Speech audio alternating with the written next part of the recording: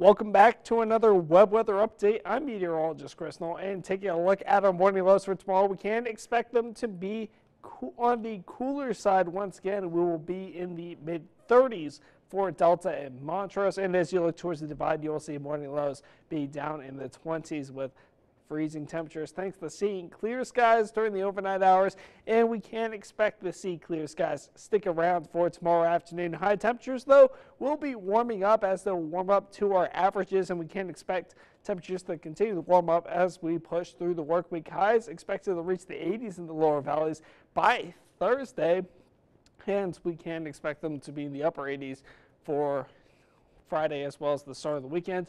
But towards the end of the weekend, that's when we'll see the next round of unsettled weather start to make its way into the western slope.